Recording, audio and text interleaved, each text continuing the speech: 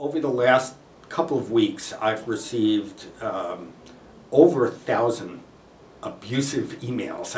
I've also gotten some supportive ones and some that are not supportive but are intelligent and interesting and make sensible points. But the vast majority of them I could only describe as abusive and offensive.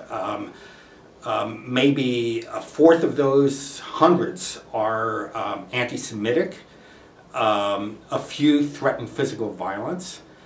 So this is an interesting fact that we need to think about. One thing that strikes me about the emails is how many of them sort of have things backward. So among the anti-Semitic ones, I'm regularly accused of being Zionist scum. In fact, I'm an anti-Zionist. I'm not in favor of what Israel does. Others seem to assume that I'm writing this because I want to confiscate everybody's guns. I'm very skeptical of gun control. But you know, the fundamental thing that people, I think, have backward, many of these emails say, you hate America and therefore you ought to go someplace else. Well, I appreciate the invitation to travel, but the fact of the matter is I don't hate America.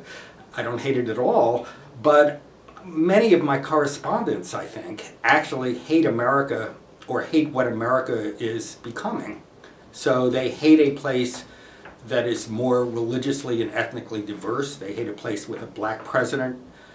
It has to be said also that they hate a place where there's downward mobility, where people are economically threatened, and where globalization has reduced the chances of working hard and succeeding.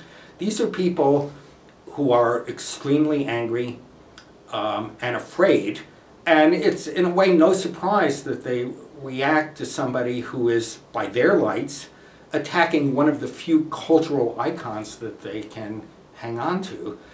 I think what I've learned from this experience is this is a very big country. There are a lot of different people out there, and there are a lot of people who are really angry and really afraid. And if we're going to survive as a country, we need to do something about that and figure out how to deal with it.